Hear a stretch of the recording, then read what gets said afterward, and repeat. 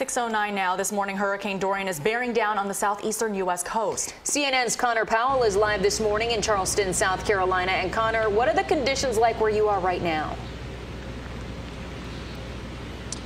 Definitely seeing the wind pick up, definitely seeing strong rain in the last couple of hours. The storm is really starting to pound both Georgia and the Charleston, the surrounding areas the last couple of hours. But really the worst is still yet to come. I mean, take a look behind me. You can see the mass of the boats behind me. They're really starting to rock and to bounce. The water is getting much choppier as the wind picks up. But what we're expecting in the next couple of hours is to see stronger wind gusts, more rain. And the real concern is the 15 to 20 inches of rain that's going to be dropped on Charleston and the surrounding areas in the next few hours, because it's around 2 p.m. or so it will be high tide, and they're expecting strong surge tides of here all morning, all afternoon. The rain and the storm surge could really cause flooding in Charleston, but maybe even historic flooding here because of the high storm surge and also because of the amount of rain.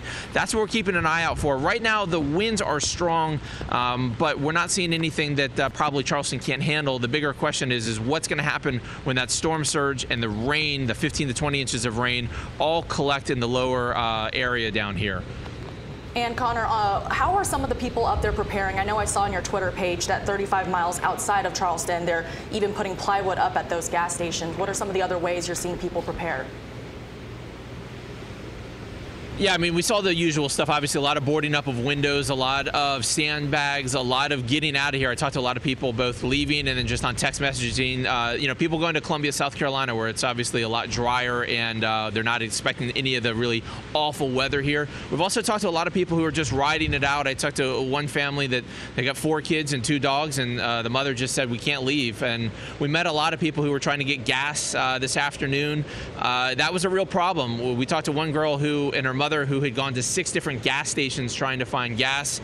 A lot of places were closed. A lot of places were out of gas. So a lot of different preparations here. I think a lot of it is sort of the comfort of where you live, and then also how much do you have to move here. If you've got a lot of kids and animals, it's a lot harder to get out of here. So they're just going to ride it out and hope that the flooding is in the lower areas and not into some of the downtown historic areas, into Mount Pleasant and some of these areas.